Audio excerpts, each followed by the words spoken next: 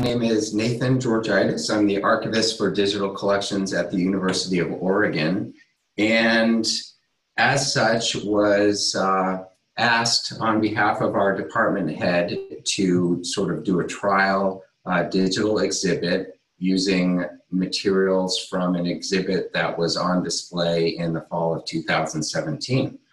So I guess I'm here today to tell you a little bit about that exhibit and some of the things that were good and bad about how it all came together, but it really was just sort of an initial go at putting up a digital exhibit in Spotlight. So here we are at our digital exhibits landing page, and we see the sort of the card for the Word Made Print exhibit.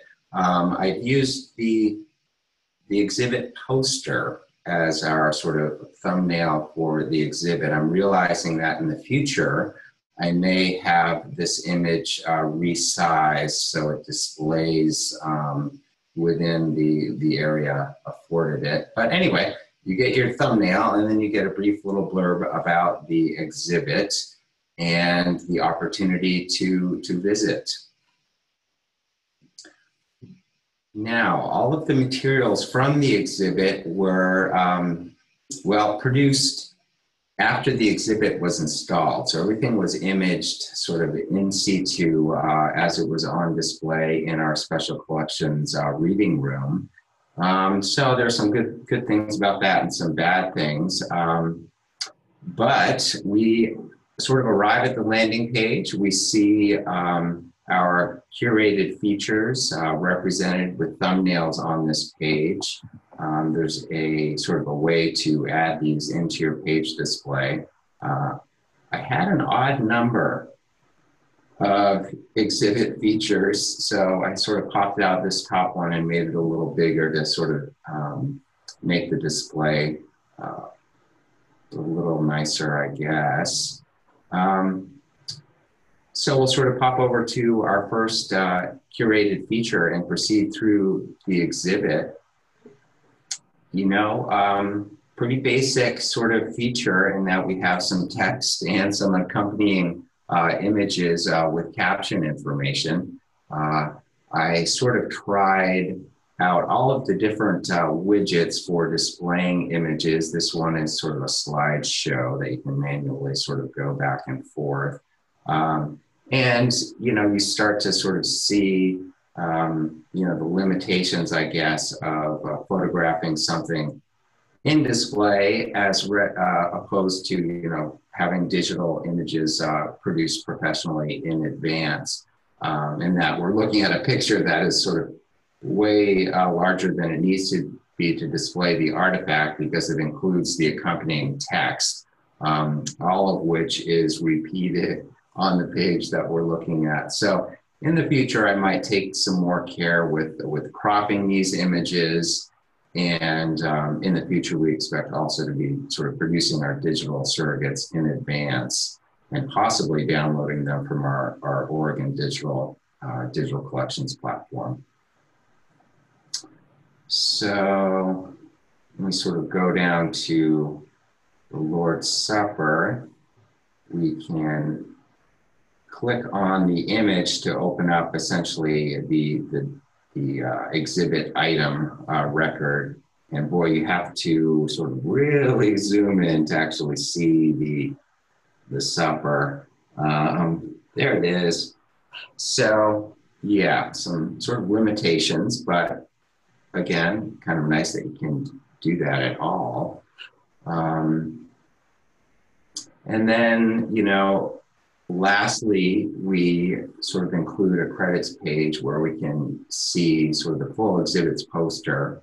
And this is a place where I think we'll implement some guidelines for our department so that our exhibits, the individuals, the collections that are sort of part of it or contribute to it are uniformly or consistently sort of presented.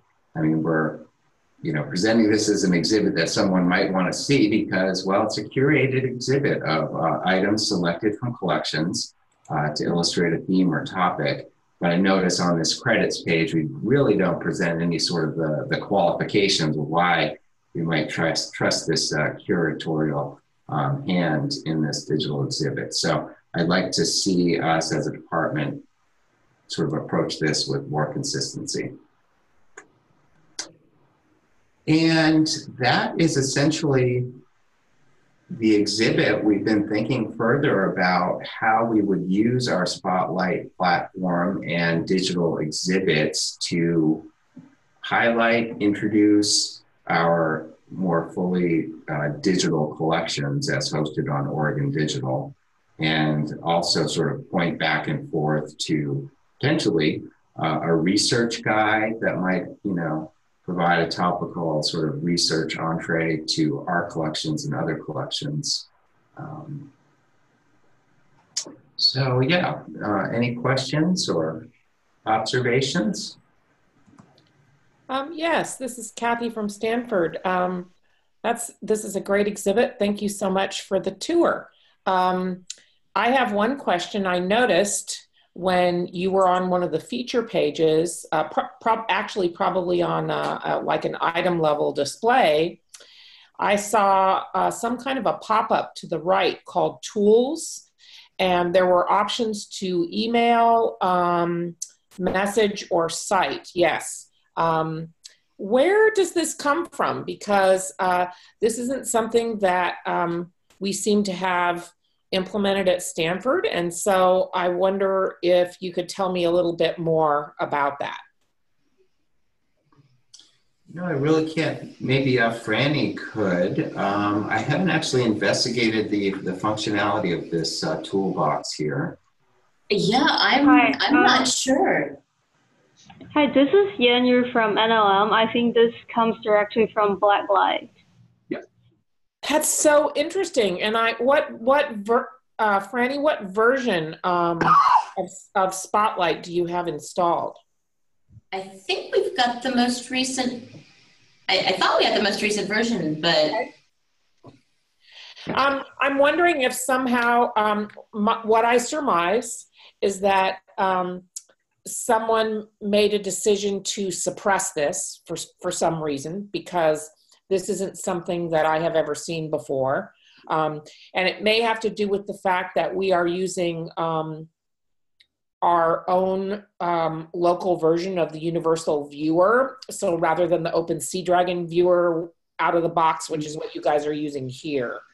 So thank you. I would like to look into this because I think it would be useful, and yet we have crowded pages. So I'm uncertain where, if we re-enabled this, how it would work in the UI. So thank you. Kathy, I do believe that does come with the standard distribution from the Project Blacklight Spotlight site on GitHub, because we saw it as well in our exhibits and turned it off here because we weren't ready to support it.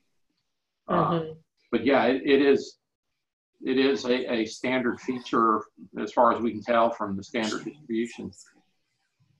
I love it. I love it how there's always something new to learn.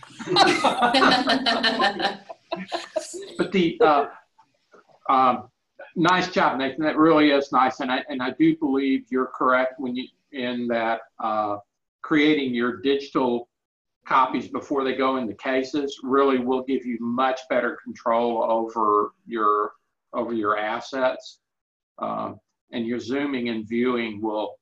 I think that experience will pop up a notch for you. But this is really nice. I think this is cool. Thank you.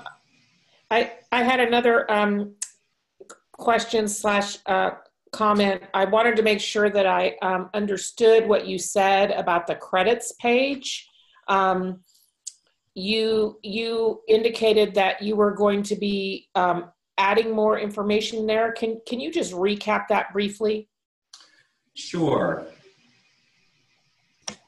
In order to, I guess, well, we're claiming that these digital exhibits are worthwhile in part because they are curated, selected exhibits, and presumably selected by people in the know. So in the future with our credits page, I want to make sure that's fully articulated so that people have an understanding of the people and their credentials and the institutions that contributed to an exhibit, and also, you know, the items and the collections involved, and the people who may have contributed graphic design or what have you. So in an accompanying piece of documentation on our intranet, I've just sort of sketched out some guidelines for special collections and university archives staff when thinking about developing exhibits in terms of how to prepare the materials, the nature and scope of the metadata that will be required, and also the people who and institutions that should be credited on this page. So making sure that our special collections and university archives are accredited as a repository in this page for some of the materials in the exhibit. And well, you'd have to really read the fine print on the poster to determine that from this page. So in the future, we'll have sort of a list of, you know, the digital exhibit curator, the physical, if there were a physical exhibit, the title of that exhibit and the dates it was on display, who did the photography work, these sorts of things. Maybe bios or something along those lines, something to, you're talking about credentialing and something to kind of indicate to someone who is looking at the site and it's like, is this an authoritative source and how do I know? I think that's really great, and thank you for explaining. One of the things that I wanted to mention, of course, you can have multiple about pages if you need them. Let's say you had a grant project, right, and you really wanted to have a special page to give credit to IMLS or whoever. But one of the other things that we're really trying to do at Stanford with this is use it as a way to recognize unrecognized and undervalued labor. And I heard you possibly hinting at that, but I just wanted to put in 2 cents to encourage you guys to think about if it fits with what you're doing institutionally, that there are hourly staff, contingent labor, students that if they're mentioned, you know, these are things that they can use for job applications and resumes if there are some ways in which they contributed to making that exhibit possible. So it's a way that we can give credit where credit is due to silent labor, and that includes metadata folks as well. I appreciate that. Thank you so much. It's a great sentiment. And yeah, we will put that into our guidelines. Wholehearted agreement. Great. Great, thank you. Good. All right. I'm going to go ahead and stop sharing my screen then if there are no further questions. And I'm going to stop the recording now. Cool. All right.